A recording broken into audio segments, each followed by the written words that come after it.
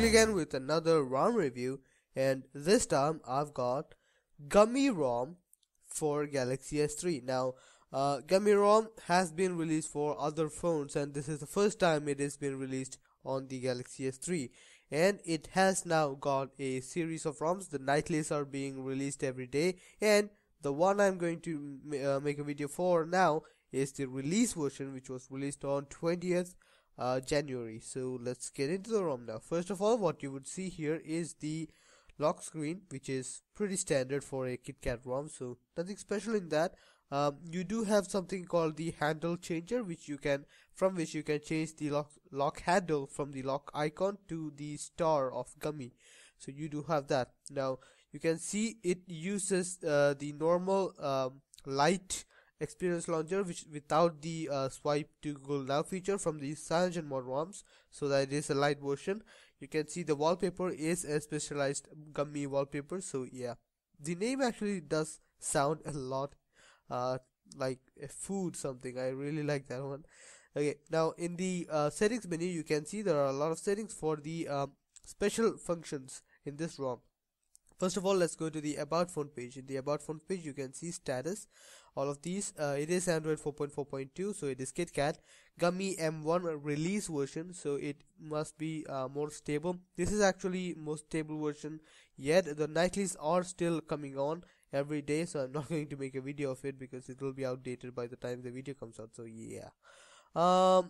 Yeah, so that's it from the About Phone page. Let's go to the extra settings now. First thing I would like to show is about Team Gummy. So you do have the Garrett code review from here. You can see the Gummy logo here, so you can go to their Twitter account to follow them or whatever you want. So yeah, the developers names are here, so you can chase them after. So whatever.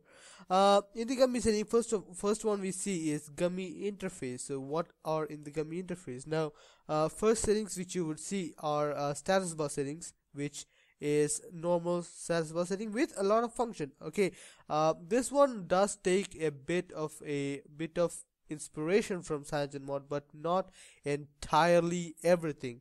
So that really makes it a unique ROM, not just a CyanogenMod clone. So that really makes it unique. So first option we have is clock date. So you can actually have center clock or right aligned clock, AM PM indicator, date, and date style with date format. So you do have that option, or you can just hide clock and date altogether. So that is an option there. You do have battery icons. A few icons are available, like this one. Mostly a large amount of icons are available. Icon percentage, with percentage you can have both charging icon, etc. So it is all covered, so that's pretty great. Battery bar, you do have the option for battery bar. You can have the battery bar option, you can see that right now. The thickness, alignment, center alignment, charging animation, you do have all that functionality. Signals, you can have signal bar, signal text, dBm text something. Okay, so you do have that. Signal text color, breathing missed call, and breathing SMS. That is when you get a missed call, the icon in the status bar fades in and fades out. So that is what's meant by the breathing. So that is available. Now let's get into the other settings. Now we have notification drawer setting, where you can change the carrier label and hide the carrier label or whatever of these things. So that's pretty cool. You do have clock click action. You can click the clock icon and have something pop up. You have short click, long click, and double click actions. So yeah, you do have a notification drawer style, like background transparency, notification transparency, and again that's a pretty cool feature. You have quick setting. Now the quick setting in this one is more like AOKP quick setting from the 4.3 range. So that is really a great feature to have, because I really like the quick settings in the AOKP ROMs because they are simple, doesn't require much. You have all of these, you can change them around. They are not graphical, they are list style, but they are kind of like this. So you can change toggles. It does have a lot of toggles. That's one of my favorite feature about AOKP styled this one. So you do have all of these features available, so that is again a perk of it. So yeah, you do have toggle style.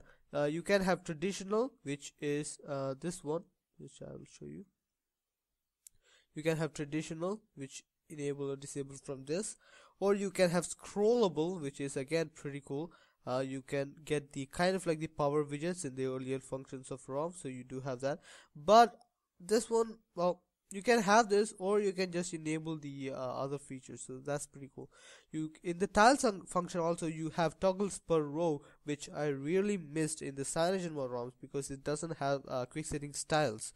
So you do have toggles per row. You can change it to whatever you want. Enable fast toggle. You can toggle from one side. If you drop down the menu, it will go directly into the tiles menu, so that's pretty cool. Custom toggle, if you have enabled custom toggles in the tiles, you can select what is going to be the custom toggle for, so you can have that. That's again a really great feature. What else do we have now? Hardware keys. You have full remapping of all the hardware keys and even backlight settings here. You do have the overflow button, that is 3-dot menu overflow button. So if you don't use these hardware buttons for navigation purposes, you can use this one to have a 3-button overflow here. So that's pretty cool. Speaking of navigation, you do have a navigation bar which you can enable and disable at a moment's notice, and you can have all the buttons changed. You can have extra buttons, you can have extra apps, so it's really modular and things like that, so I'm not going to get too much into that. It's really simple. You have options for power menu also, where you can select what all options are here, so you can add things, you can delete things if you don't want it. It's pretty cool, it's really awesome. Lock screen settings. In the lock screen setting, you do have a few styles. This is what I was talking about, lock handle icon. You can change it to Gummy icon, which gives you a star instead of the lock icon. So this is it. So yeah, it's kind of modular. It's pretty cool. You can have your own custom icon also if you want that, so it is available there. You can change the frame colors, dot colors, lock colors, whatever you want, so that's pretty cool. You can enable the widget from here. You can enable rotation, lock screen rotation, or battery around unlock ring, that also, that's pretty cool. What else do we have now? You can enable power sound from here. You can select the notification sound whichever you want, so you can have that. CRT screen of animation, you can enable that for the CRT animation in the horizontal or portrait direction, or you can disable it for the fade animation, so that is available there. Device options, you can see advanced display, adaptive backlight, and yeah, that is the options available. So yeah, there is availability. Blacklist, now this one has a built-in blacklist app which you can change. You can have this option to actually select the various contacts which you want to have, or if you want to just block someone's number for SMS and calls, you can just add it here, and you do have a few options also, so that's pretty cool. It's cool that it is built in. You do have app ops, which actually is a privacy control. If you feel that a particular app does not require a particular permission, you can just disable them. Like you can just disable reading anything. So yeah, you can have that, but do be careful because it can actually break the app because some permissions are mandatory. So that is it for the Gummy interface settings. Now onto the other settings. You do have themes which are pretty accessible, which, well, it's a CyanogenMod feature, so nothing too much about that. You do have app settings, which gives you the settings for all the system apps from the settings menu, so that is kind of cool, maybe. So yeah, that is it for the Gummy ROM extra settings. Let me show you guys the boot animation. So here is the boot animation for Gummy ROM, which is pretty cool. It's a new one. That's what really matters for me. I need something different every time, so that's pretty cool. It does provide that. So yeah, that actually does it. These are the apps with which it comes. It doesn't have a file manager, which kind of threw me off because I would like a file manager to install the Antutu benchmark score, but I have compared the Antutu benchmark and it's similar to whatever you would expect, so it's nothing more. It's 18 for me, the previous time I used it was 18690, so yeah, that's nothing too much or nothing to be amazed of, but still it's pretty cool.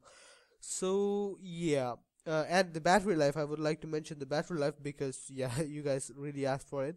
Um, my tests include 1 day of usage and 2 hours of music playback, and after all that, my battery level at the end of at evening was at night was about 43 percentage. So it's considered a medium to high usage for me, and that is what I was left with. It was 43 percentage, so I would consider that to be a normal usage. So yeah. So yeah, I guess that much is it about the ROM. Hope you guys like the video. Please share, subscribe, and like the video if you found it useful. See you guys next time. Bye.